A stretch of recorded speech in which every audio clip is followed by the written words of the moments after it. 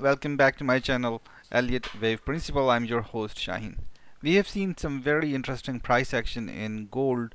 Initially we were expecting that the price would actually shoot up. It has not, but we have seen a clearly warning signal. We have seen clearly a double bottom creating, giving us an important information. We'll also look at silver. Silver has moved interestingly. You're expecting the prices would actually sharp carry on, but so far they haven't. So we'll comment on that section. I'll also look at euro and see where the prices are heading in euro. So we are going to all look at these three and then we'll see where things are heading.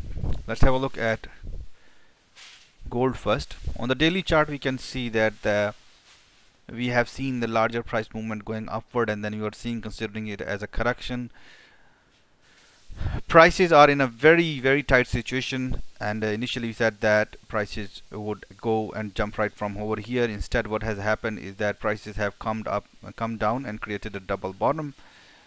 So I want to indicate one important thing is that every time prices fell down, they went into deep territory. They fell down, they went to deep correction right over here. Every time they fell down, they went.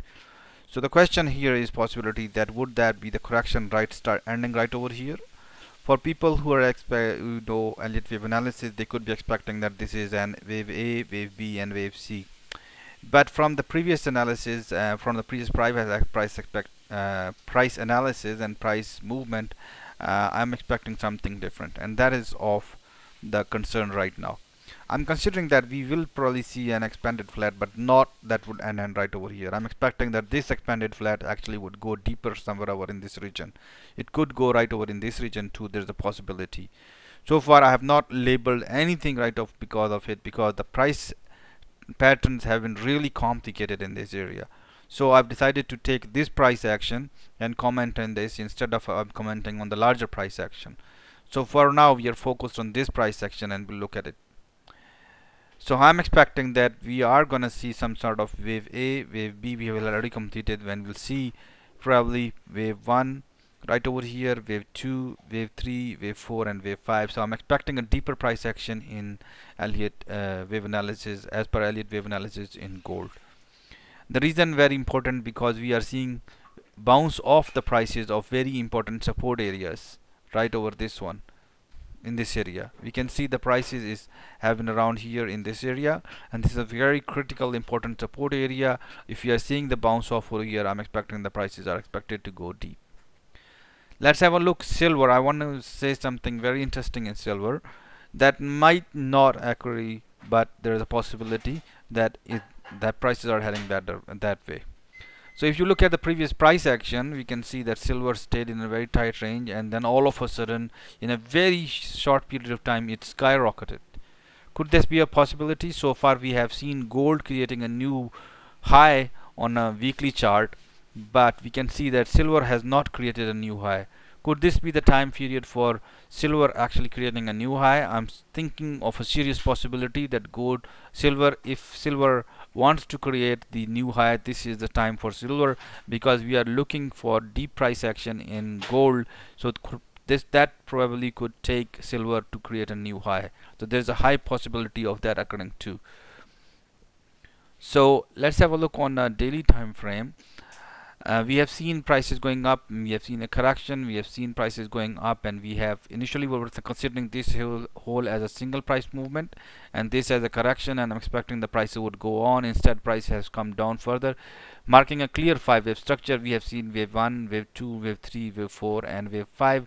If you look at the wave 4, it has gone into the territory of wave 1 and 2, so that's giving this probably an ending diagonal or a leading diagonal. There's two possibilities.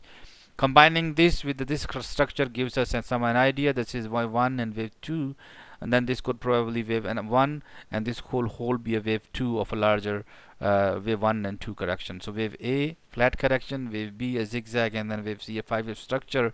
This gives us a flat correction, 3, 3, and 5 structure. So this is an expanded wave, expanded flat, giving us indication that as soon as the correction will done, we probably see prices going upward. That's why I'm expecting that we will see probably a deeper price action in gold and in silver. So there's a possibility, there's a strong possibility that we will see prices moving, creating a new high. Within is going to be a dramatic as it has happened over here. or at least we are going to see prices going up somewhere in this area. What happens after that, we'll have to look at price action after that to comment whether we have created a bottom right over here or not. But we'll take small steps, because I've taken to try to take large steps, and so far the forecast hasn't gone that way. Let's have a look at euro. Euro is also looking very interestingly because of important support areas are arriving. Initially, when prices are right over here, we're expecting the prices to go up. Instead, they have not, and they have come down further down. So if you look at some interesting support levels, euro is at around very important support area along horizontally. If you look at it, this support structure is very important. If euro wants to buy, this is the area for buyers to come in and come buy euros. And if you look at the angle coming as well, the diagonal angle or the diagonal support, we are also very close to the diagonal support as well.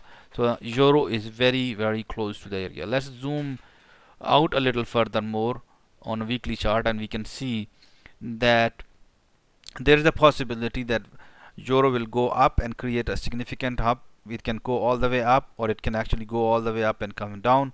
That's too early to say, but what I'm saying right now is that this price action that actually started right from over here does not seem to be completed, which give us an indication that we should be bullish on euro. So I'm bullish on euro, bullish on gold and silver. In my previous video, I discussed one of the actually few mining stocks.